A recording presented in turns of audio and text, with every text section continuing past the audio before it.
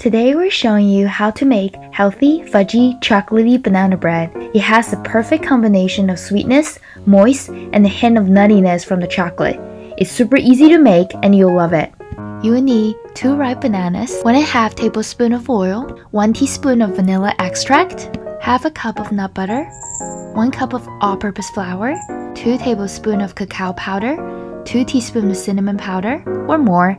Finally, a 1/4 cup of semi-sweet chocolate chips. Let's get started.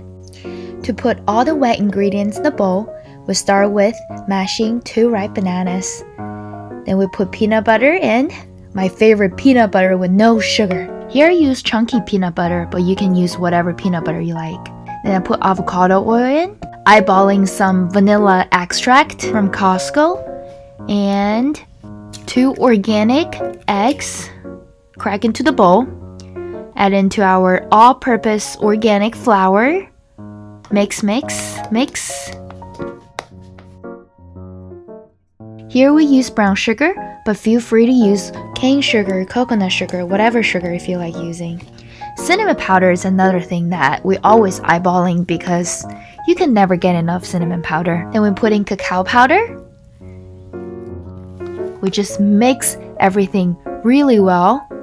Mix for probably another 5 minutes or so until the batter looks something like this. You know, looks like a brownie consistency.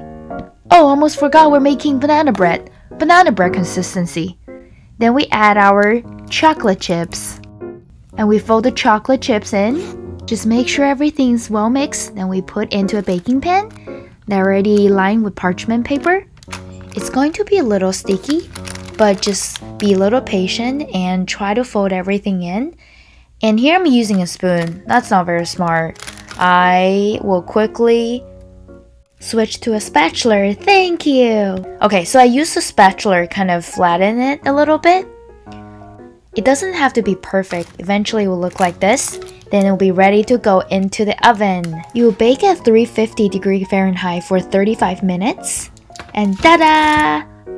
All the hard work has been paid off. Cut in half or smaller pieces if you like. And look at the steam! Just give this recipe a try and I promise you won't regret it. And thank you for watching!